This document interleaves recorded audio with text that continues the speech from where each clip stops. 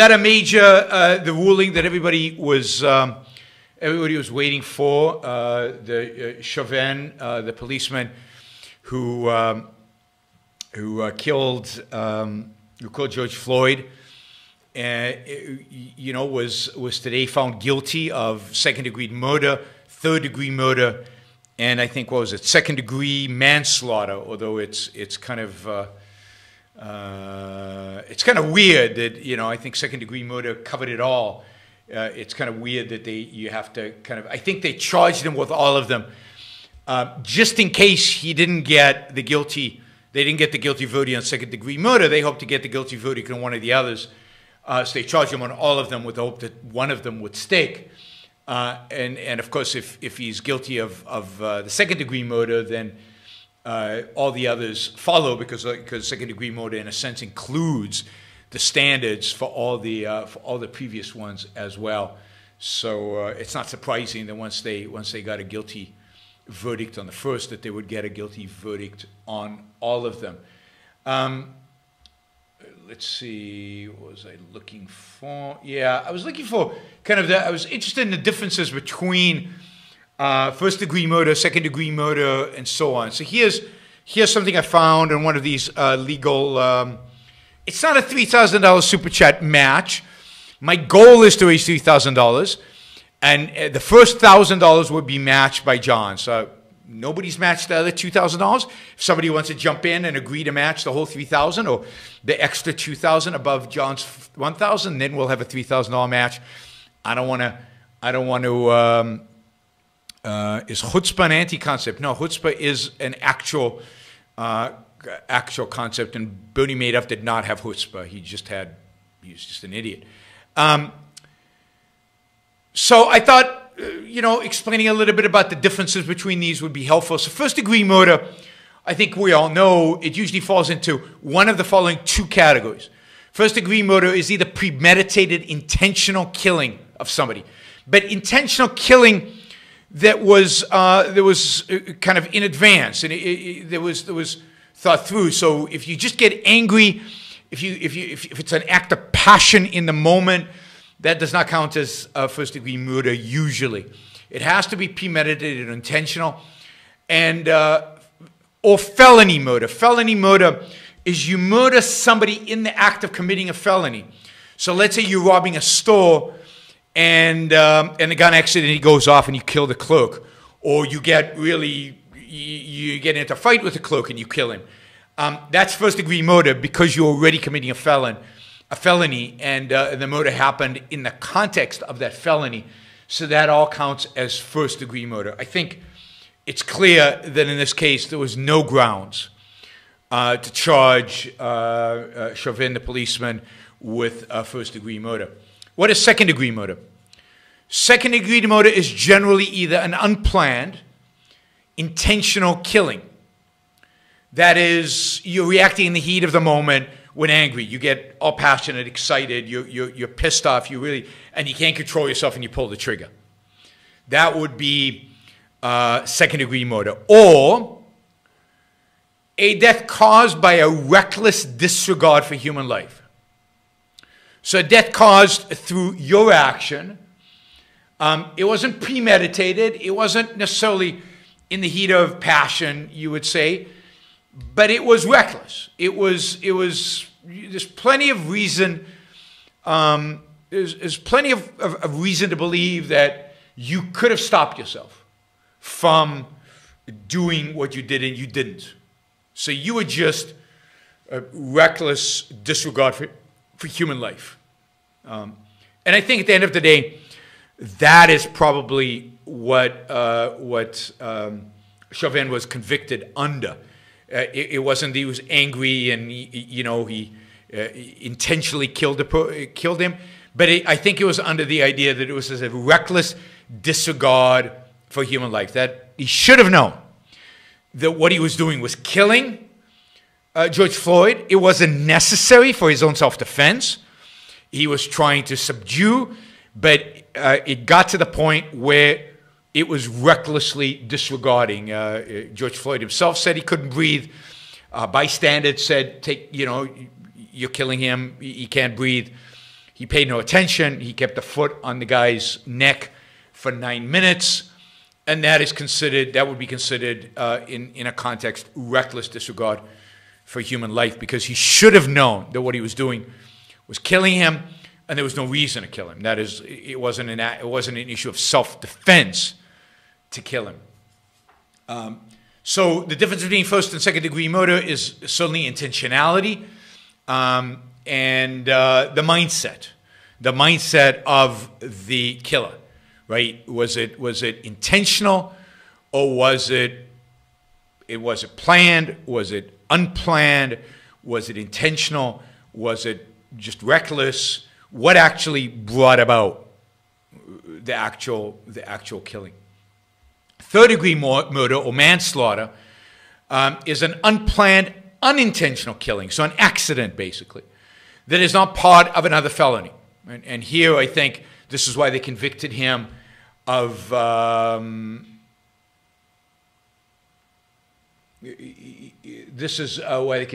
manslaughter as well, because it kind of qualifies as unintentional. He didn't intend to kill him, but in this it says it doesn't rise to the level of reckless disregard for human life, but you still, it's still kind of an accident. It's something you weren't reckless, you didn't intend, right?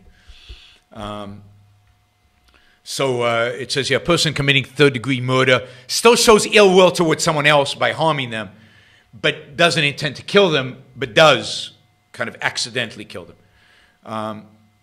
Third-degree murder charges actually only exist in 3 states, Pennsylvania, Florida, Minnesota. I think in this case it wasn't third-degree murder, it was second-degree manslaughter, right? So I think manslaughter in Minnesota kind of overlaps with third-degree murder in Pennsylvania, Florida, and Minnesota. So those are kind of the standards of prosecution. This is what they're going after Chauvin for, and what the jury convicted him of is second-degree murder. That is, he acted in reckless disregard of human life. It convicted him of manslaughter, which is basically, he killed somebody. I think, again, it's superfluous once you convict of second-degree murder for all the rest. They charge you with all the rest in order to cover their asses, so that if the jury doesn't convict you of the one, they might convict you of the other. All right.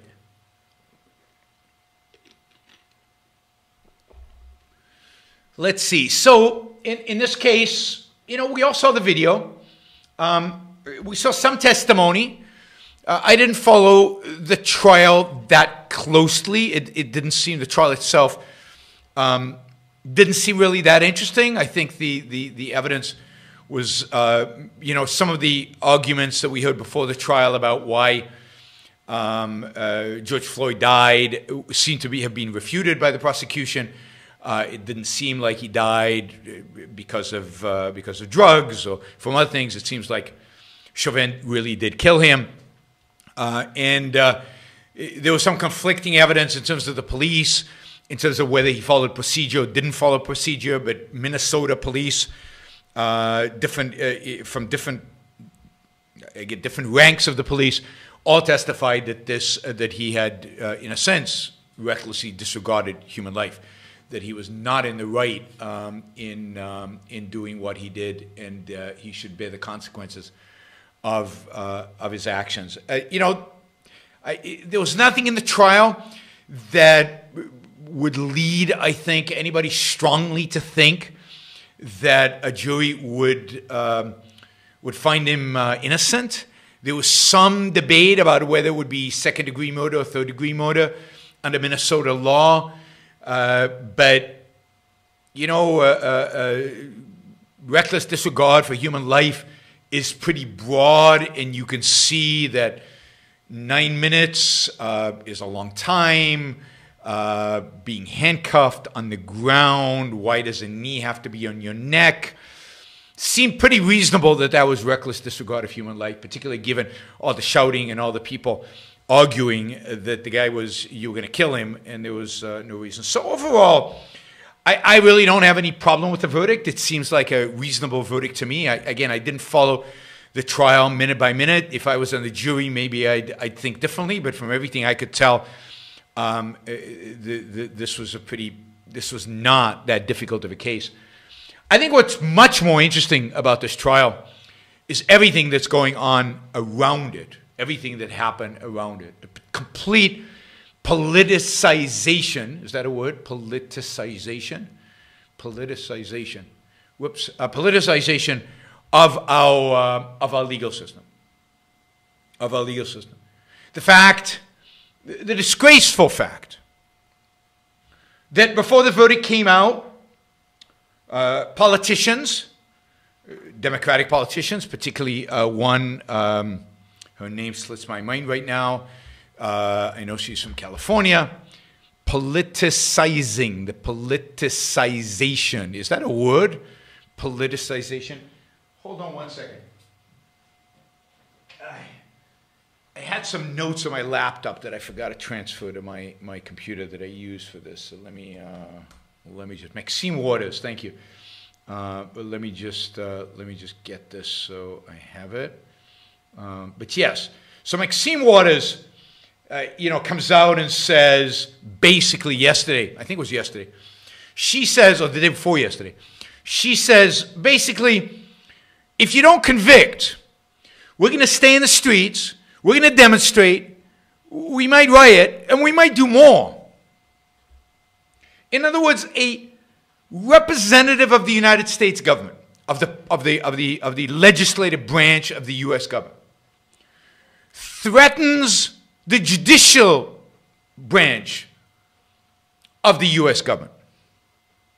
That if the verdict is not a verdict that she is happy with, she, a member of the legislature, will promote basically insurrection, the abandonment of the rule of law, the negation of a jury trial, the negation of the rule of law, and that she would actively promote rioting, the destruction of property, the destruction, and a complete negation of any rule of law. This is a member of the House of Representatives.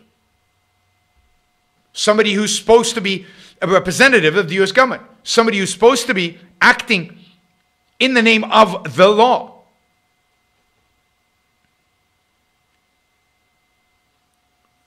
Now, the judge in the case actually said that given that statement by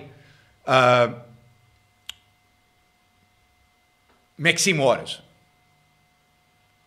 that the defense would probably have a good case to take this case on appeal, to appeal this case on the basis of the jury was tainted. Because Maxime Waters basically threatened the jury. It's truly unbelievable. She went out and threatened a jury just in case, and try to basically influence how they voted. It's completely grounds for an appeal. I don't know if the appeal will work. I don't know the exact legality of these things, how it exactly works. But I think it would be reasonable for an appeal to be filed on this basis. The jury, in a sense, has been threatened and tampered with. It is absolutely absurd. And it doesn't even matter in terms of the jury itself and the children of the trial itself. The idea that, again, a representative of the House of Representatives would threaten riots if they didn't get their way. And I think there was a motion in the House to reprimand her. It failed on complete party line vote, which is pathetic. The Republicans are pathetic, but Democrats, God, are they pathetic. I mean, you think that some Democrats out there would agree that what she said should constitute a reprimand? Unfortunately, no. Every single Democrat voted against reprimanding her for censuring her for what she said. But it didn't end there. A little before the verdict came out, I think earlier today, before the verdict had come, but everybody knew the verdict was going to come out now. Now, granted that by this point, the jury had been sequestered. So this, you could argue, is not an attempt to influence the jury, because the jury didn't hear this, supposedly, if you believe they were really sequestered. They were isolated in deciding the trial. I don't understand why the jury wasn't sequestered from the beginning,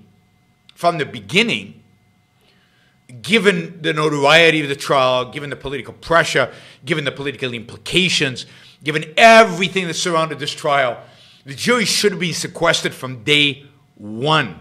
From day one. It was only sequestered during deliberations, that is, yesterday and today. So the jury heard what Maxine Waters said. They didn't hear what our great President Biden said today. This reminds me of the kind of criticism I used to lay at Trump, but this is just as bad, if not worse. Here's what Biden said this morning. I'm praying the verdict is the right verdict. Wait a minute. Wait a minute. Have you, Mr. President, followed the trial, evaluated all the evidence, heard all the testimony, and are you now making a claim of fact based on all the evidence that was available to the jurors that you know what you would vote in terms of a verdict? No, I'm sure none of that is true. You know what you think the verdict should be. You know what politically the verdict should be. But for the President of the United States, not to wait until a jury makes a decision, but to pray the verdict is the right one because that's the right one you think, ignoring, again, the rule of law, the idea that you are innocent until proven guilty, according to U.S. law, that Chauvin, like him or not, hate him or not, was innocent until the jury declared him guilty. It's just pathetic. Now, again, this is the kind of thing Trump did all the time, intervening in legal matters, intervening as president in things that the executive branch should never intervene in. And look, these are precedents. Every president is going to do more and more and more and more of this. Now, I'm not saying you cannot have a view as a private citizen. But then it's incumbent on you, if you're going to make public statements, this is why I'm not making a big deal out of this, you would need to make a public statement. Thank you, Wes. That's very generous. You would need to listen to all the testimony. You remember Leonard Peikoff, I don't know how many of you remember this, but Leonard Peikoff, after the O.J. Simpson trial, did an amazing show, really on epistemology, showing how, reality, rational epistemology, reason, facts were all ignored in the O.J. Simpson trial, and that the verdict had nothing to do with the evidence. Now, I don't think that's what happened here, but that's clearly what happened in the O.J. Simpson trial. But Leonard, in order to do that, literally listened to all the testimony for days and days and days, analyzed it, and came to a conclusion as if he was a jury member based on the facts. And it was one of the best shows he'd ever done. I mean, it was just a magnificent example of integration and the use of objectivist epistemology to analyze a court case and to show the injustice and horror of the way the jury just ignored facts, evidence, reality. Again, no evidence that has actually happened here. But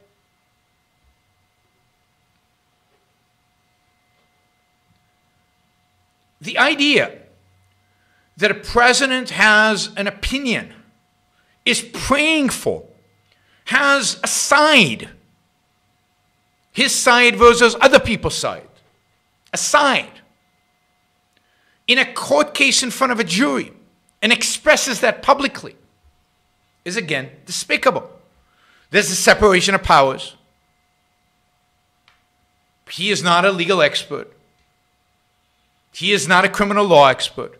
And I doubt that he listened to every one of those.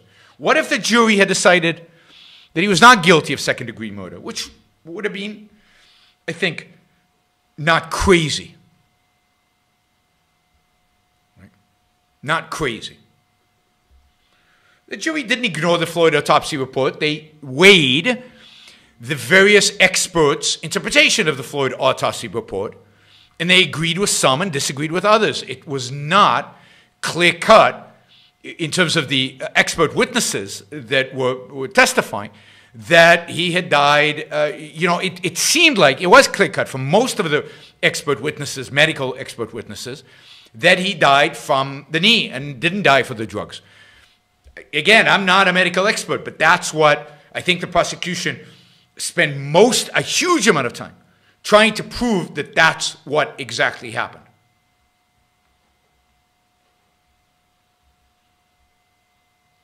Again, the political issue here is what interests me. It's that a president of the United States now intervenes in criminal law because it has political implications.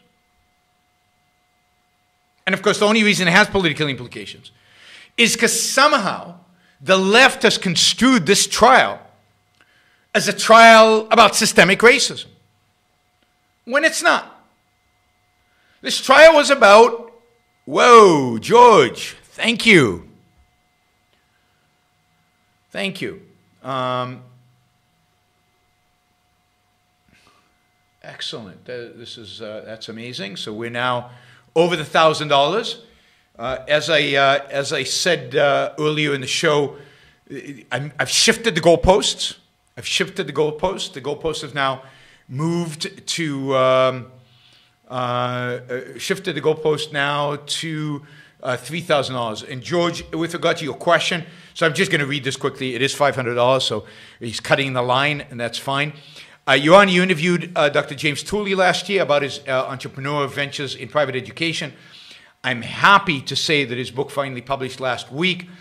I'm happy to be credited in his acknowledgments. This is George Tibbetts. I would be happy to get you a complimentary copy. I'd be love to get one. Can I entice you into doing a review of the book? Absolutely. I'd love to do a review of the book. I'd love to have Tooley back on the show to discuss the book. So let's get James back on the show. What I really love, here is what I really love. Maybe you can pull this out for me. I'd really love the permission to go into the UK without 14-day quarantine, given that I've been vaccinated, and interview James Tooley at Buckingham University, where he teaches. That would be fantastic. So, so George, yes, let's send me a copy and let's do it. Brad, thank you. Really appreciate that. Brad is John's son. John, happy birthday. We made it to $1,000, and we're now shooting for $3,000. So we're at what is it? Well, Alejandra is a little bit. She's ambitious now, so she's going for $5,000. But I'll be happy if we make this the second best super chat we've ever had, and that would be $3,000. But we're already at basically 1,399, and I think somebody still owes us a couple of $100. So I think we're clearly at 1,500. So halfway to the $3,000 mark, which is my mark. A little bit further away from Alejandrina's goal of 5,000. All right, now what makes this such a political issue? It's that this trial has turned into a trial about systemic racism, when this trial has nothing to do with systemic racism. This trial is a trial of a policeman who, in my view, based on everything I've seen of the evidence, abused his power, showed disregard for human life. I mean, Judge Floyd is not some saint, But Chauvin did not have to do what he did to him. I don't want policemen like Chauvin on duty. I don't want policemen who might do that to me, to my kids, to my friends. I want better police. I want police well-trained. I've talked about police training over and over and over again, so I'm not going to do it again. But I want well-trained police. I want police that I can trust. Now, I know the anarchists among you are rolling your eyes like, police, we can trust police. They work for the state. Well, I'm not an anarchist. And I think you can, with the right training and with the right laws that limit the scope of what they do, exclude, for example, drugs.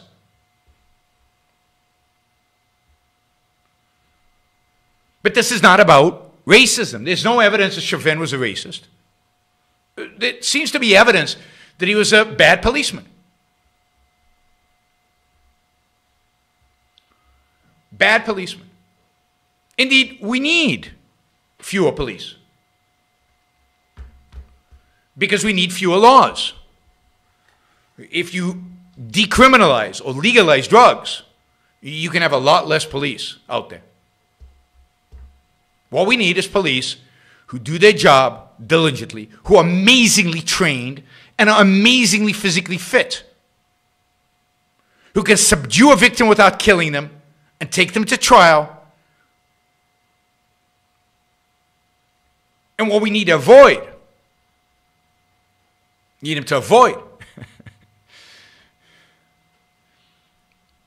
is this kind of violence. And what we need them to avoid is not just, I mean, we got this last week, the female policeman who pulled out her gun instead of a taser. The gun is on the right hip, the taser's on the left hip, and she got right and left wrong.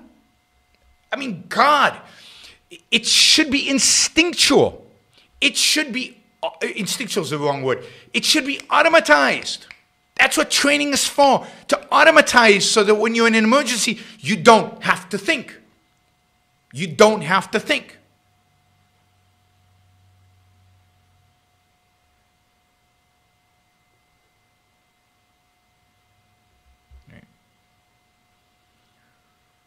It's truly unbelievable.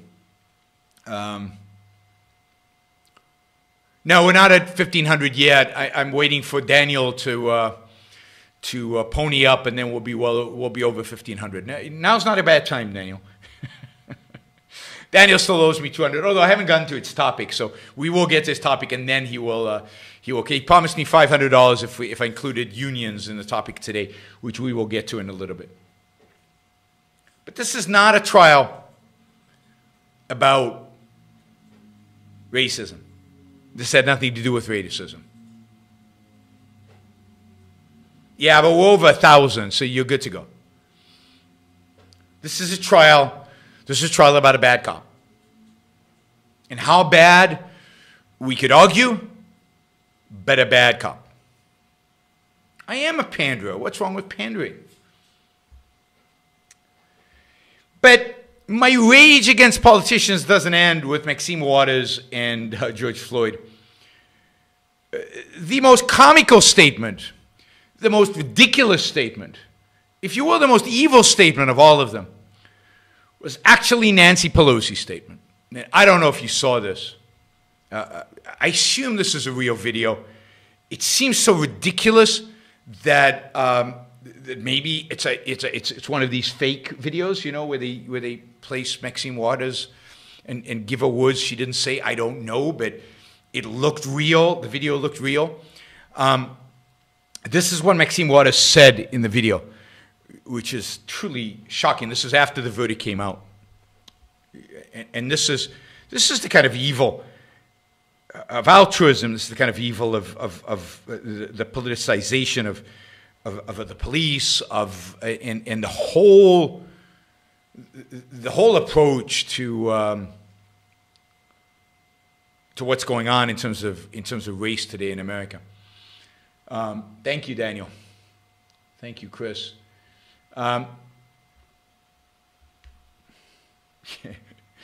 Somebody says, yeah, even on a topic like this, I managed to piss off left and right. And yes, I'm proud of my ability to piss everybody else. I try to be objective, which nobody believes in anymore.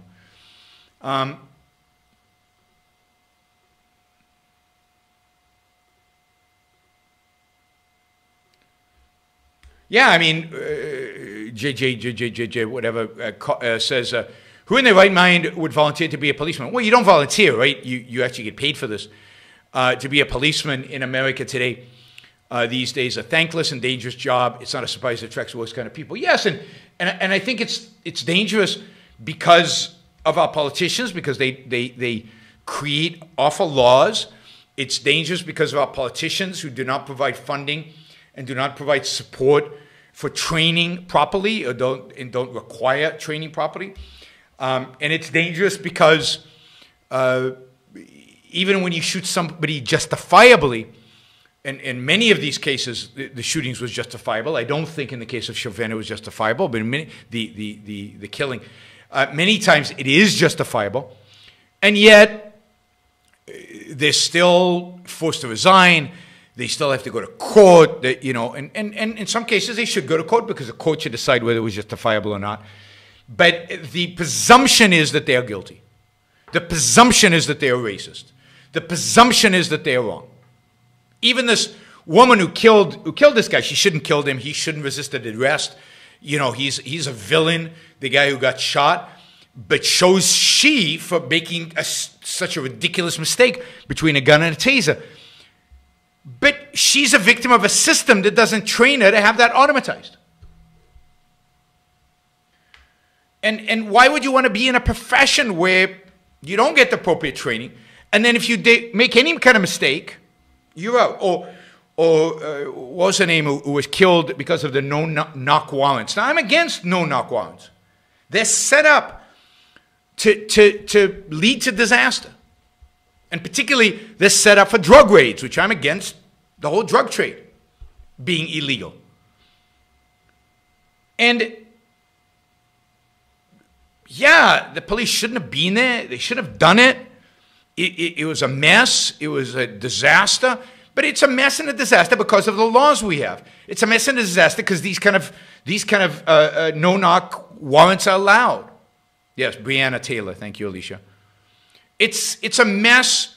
Yeah, we should get rid of the FISA courts. I mean, there's so much about our legal system that has to be changed. There's so much about our legal justice system that has to be changed. And in the meantime, yes, the police get the brunt of this. I find it curious, though. I just thought of this, I'm pissing off the right and the left on this. Why is this a right or left issue? Oh, we've got Peter's here spamming us. Don't donate to me.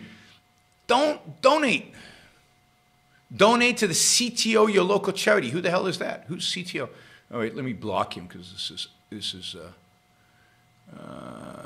there we go. Get rid of that. Whoops, that didn't work. Corey, I'll try not to block you accidentally. That's what happened last time. We got one of these guys in, and I blocked Corey accidentally instead of blocking the idiot who was harassing me. Don't worry. The people who don't support me are not actually. Who should I block? Don't block him. Block him. Not Corey. Corey's okay. I'm pretty sure Corey's okay. I blocked Peter. Let's see. Yeah, I was going to talk about Pelosi. Anyway, I mean, this whole thing about this is about racism. It's not. There's no evidence. I didn't see anything in the trial that suggested that what motivated Chauvin to kill George Floyd was the fact that George Floyd was black. There's no evidence to suggest that if George Floyd was white, Chauvin wouldn't have put his knee to his neck and killed him anyway.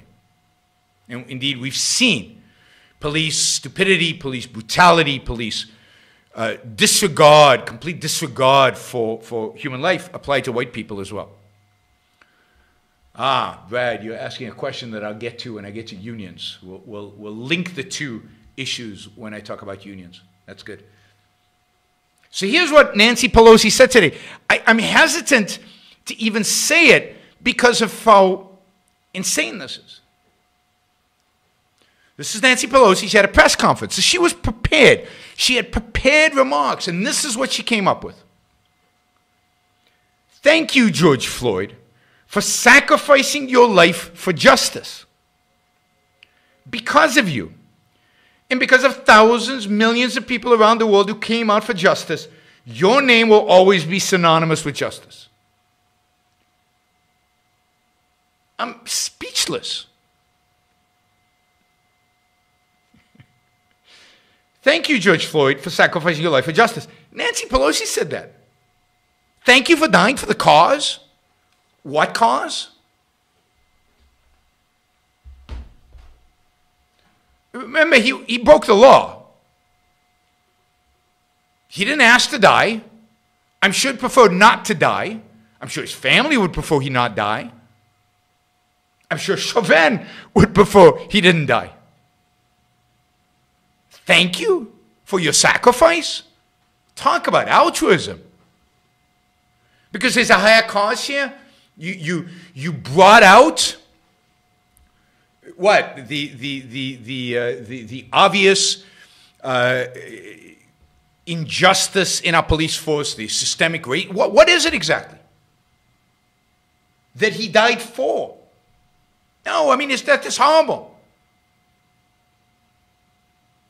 And again, it's not so much that I mourn his death as much as I don't want policemen like Chauvin on the beat. Because next time he might actually kill a really, really good person. George Floyd was not a particularly good person. You shouldn't have killed him either. But the reason you want to get rid of police like Chauvin is because they do harm. I mean, what kind of mind thanks a person for dying? No matter what the cause. I mean, unless the person went into battle in defense of your values and you thank him for fighting for the cause. But George Floyd didn't fight for any cause. George Floyd didn't put himself in danger so that Black Lives Matter would arise as an organization to whatever. Right? George Floyd is not some kind of hero here. He's definitely a victim, but he's not a hero. He's not somebody to celebrate. Certainly not celebrate as a sacrificial hero for a cause. What cause exactly? Now, so it's just, yeah, what is she thinking? What is she thinking? But Nancy Pelosi, she's nuts. She really can't think. Daniel, are you going to do the rest of the money in $2.99 bits? It's going to be interesting. We're going to be here for a long time.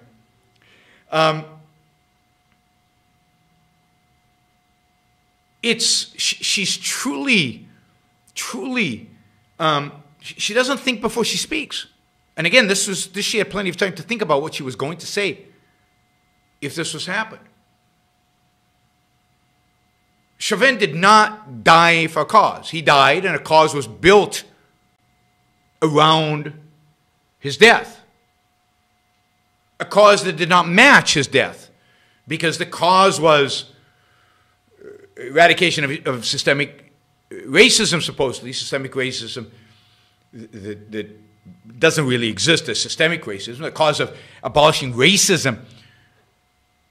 But Chauvin, but it's not clear that he was killed because of racism. So again, I'm repeating myself. There's nothing here. So notice how all of this, Nancy Pelosi and everybody else, this is completely distorted. The whole case is distorted in the name of a political social agenda, which is a social agenda that is anti-freedom, anti the individual. A social agenda that is racist in its emphasis on viewing everything as race-based and race-motivated and race-inspired. Thank you, Nicholas. And these are politicians. It's truly scary. And a president intervening or commenting in the way he did, a congresswoman encouraging violence if a verdict doesn't go her way, and then a congresswoman thanking a victim of violence for his victimhood. But this is altruism, right? This is altruism. Altruism is the idea that the whole purpose of life is to sacrifice for greater good. Thank you, Daniel. Thank you, Gupta. It's the idea that it's good, it's virtuous, it's noble to sacrifice for the greater good. And whether you do that accidentally or purposefully, I guess, is irrelevant to them. So another sad day in American politics. Probably the right verdict, but also kind of brought a spotlight on the quality and on the on just the horrific nature, the horrific character of our political class, and the fact that politics now is everywhere in everything, cannot be escaped, that our judiciary is really at risk of losing its independence. The rule of law is in danger of being suppressed for the sake of political expediency. And that we have to thank both Republicans and Democrats for. Right? Don't forget the Cruz-Lee Hawley bill to penalize the MLB because the MLB made a decision the Republicans don't like. It just goes on and on and on and on. Right? What we need today, what I call the new intellectual, would be any man or woman who is willing to think. Meaning, any man or woman who knows that man's life must be guided by reason, by the intellect, not by feelings, wishes, whims, or mystic revelations. Any man or woman who values his life and who does not want to give in to today's cult of despair, cynicism, and impotence, and does not intend to give up the world to the dark ages and to the rule of the collectivist brute. All right, before we go on, reminder, please like the show. We've got 163 live listeners right now, 30 likes. That should be at least 100. I figure at least 100 of you actually like the show. Maybe there are like 60 of the Matthews out there who hate it, but at least the people who are liking it, I want to see a thumbs up. There you go. Start liking it. I want to see that go to 100. All it takes is a click of a thing. Whether you're looking at this. And the likes matter. It's not an issue of my ego. It's an issue of the algorithm. The more you like something, the more the algorithm likes it. So, and if you don't like the show, give it a thumbs down. Let's see your actual views being reflected in the likes. But if you like it, don't just sit there. Help get the show promoted. Of course, you should also share. And you can support the show at JeronBrookShow.com/support, or on Patreon or Subscribestar or Locals, and show your support for the work, for the value hopefully you're receiving from this. And of course, don't forget, if you're not a subscriber, even if you just come here to troll, or even if you're here like Matthew to defend Marx, then you should subscribe, because that way you'll know when to show up. You'll know what shows are on, when they're on. You'll get notified, right? So, yes, like, share, subscribe, support. Like, share, subscribe, support. There you go. Easy. Do one or all of those, please.